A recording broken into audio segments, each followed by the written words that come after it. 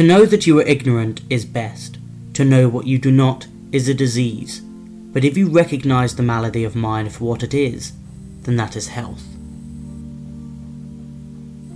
In a way, the origin of Western philosophy can almost be traced back to one day in ancient Greece when an Athenian by the name of Kierkegaard travelled to Delphi to visit the temple of Apollo. The reason for his visit was the temple's high priestess Pythia, who is widely known as the Delphic oracle.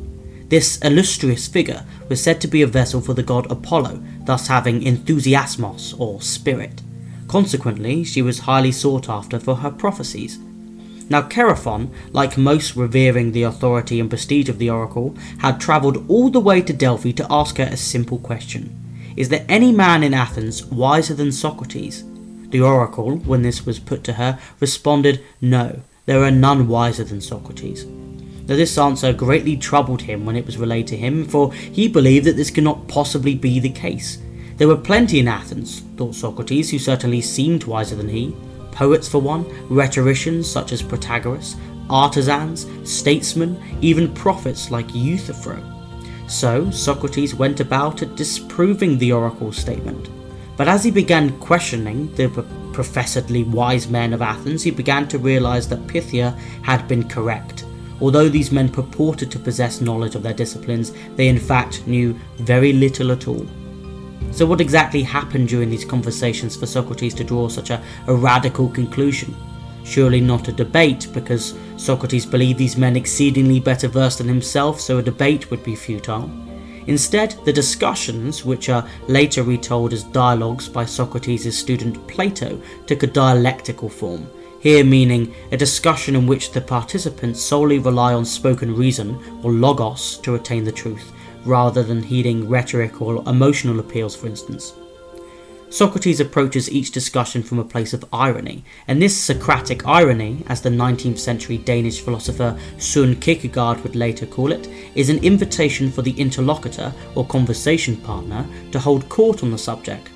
After all, they're the proclaimed experts of their field, so they would be best suited to educate Socrates on these matters.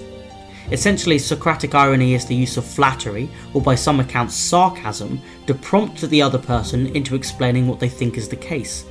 An excellent example can be found at the beginning of the Platonic dialogue Euthyphro, where Socrates encounters the eponymous prophet and becomes interested in the fact that Euthyphro is prosecuting his own father. Euthyphro maintains that it is the pious or godly thing to do. Socrates compliments him on the direction of his piety and says, ironically, "It is indeed most important, my admirable Euthyphro, that I should become your pupil."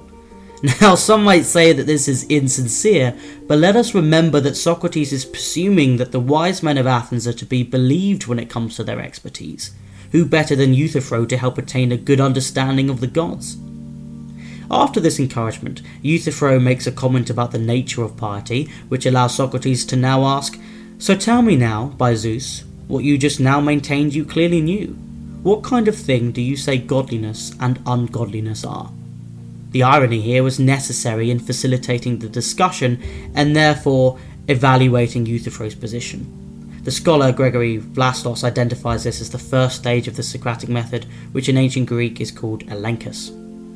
Where were we? Oh yes, Socrates asks Euthyphro to explain the nature of godliness, and Euthyphro nonchalantly responds that him prosecuting his father and pretty much stuff like that are piety. Now of course this reply fails to answer the question, doing very little to reveal the nature of piety, instead only offering an example of it. But don't worry, Socrates sees through this and sharply holds him to an answer. Now finally Euthyphro asserts, "What is holy is that what is dear to the gods." Great, so this leads to the second elenchic stage as discerned by Vlastos. Socrates identifies a claim and determines its veracity. The way he does so is always through clarification. So he says, "The thing and the person that are dear to the gods are holy, and the thing and the person that are hateful to the gods are unholy." He recaps carefully. "The holy and the unholy are the exact opposites of each other. Is this not what we have said?" And Euthyphro assents and goes, yes. "Well then," Socrates continues, "have we said this also, that the gods, Euthyphro, quarrel and disagree with each other, and that there is enmity between them?" Euthyphro agrees again, "Yes, we have said that." Now this here is a process of myetics, or philosophical midwifery, as it is described by Plato in the dialogue The Theaetetus. The idea of the technique is that by coercing the interlocutor to agree with a series of subsequent statements, Socrates draws out the truth. And this maieutic encouragement is what Vlastos distinguishes as the third stage of elenchus. Now the fourth stage, by the way, is where Socrates turns up the heat, because it's here that he implies that the subsequent statements are contrary to the original statement. Let us again defer to the Euthyphro dialogue as a demonstration. Socrates gets Euthyphro to agree that in numerical disagreements, one turns to arithmetic to solve it, in dimensional disagreements, one turns to objective measurement, and that in disagreements of mass, one can resort to weighing. The only disagreement that will cause animosity or rift must therefore be a matter without obvious resolution, matters of right and wrong. Yes, Socrates, Euthyphro agrees, these are the questions about which we should become enemies. The mad gadfly then queries, and how about the gods? Some of the gods too think some things are right or wrong, and noble or disgraceful, and good or bad, and others disagree, for they would not war with each other if they did not disagree about these matters. And Euthyphro confirms that this is a good summary once more. So Socrates continues, yes, the gods in each group love the things which they consider good and right, and hate the opposites of these things. And Euthyphro, confirms, this time a bit more laconically, but you say that some things are considered right by some of them and wrong by others, and it is because they disagree about these things. Yes, says Euthyphro. Then, as it seems, says Socrates, the same things are hated and loved by the gods, and the same things would be dear and hateful to the gods. Then the same things would be both holy and unholy, Euthyphro, according to the statement.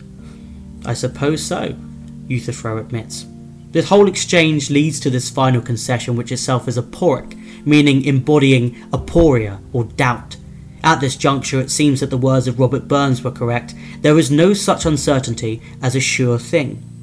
Although this is not the end of the dialogue, it does a good job at embodying the fifth and final stage of elenchus, the demonstration that the original proposition was false. But what good has been done? What progress has been made, one might ask? Well, surely by pursuing such a methodology, one is further from the truth than we were at the start. But in fact, the exercise is not only eliminative, it's also constructive. From discounting what a thing is not, we grow closer as to what it is. As the great Francis Bacon opined, if a man will begin with certainties, he shall end in doubts, but if he will be content to begin with doubts, he shall end in certainties. Numerous Socratic dialogues showcase the elenchus in action. I for one find Gorgias and the Republic particularly interesting, but at this point I think it's important to address what we can learn from it. In my view, there's one main lesson. It's a lesson of intellectual modesty. In The Apology, Socrates says, although I do not suppose that either of us knows anything really beautiful and good, I am better off than he is. For he knows nothing and thinks that he knows, and I neither know nor think that I know. Now, from Socrates, we can learn to be humble with one's claims of knowledge. We learn to build philosophy from the bottom up, and always question things that are taken for granted, including one's own belief. Remember, many a times hubris is the enemy of intellectual progress. The unexamined life is not worth living. And unfortunately that is the end of the video, but if you've enjoyed it, please do drop a like. It's a great way of showing support for the channel, and if you haven't already, please subscribe to the Polymath Paradise. It basically means that we can produce more content like this, and be sure to turn on the notification bell just so it will pop up whenever we release new content. Thank you again for watching.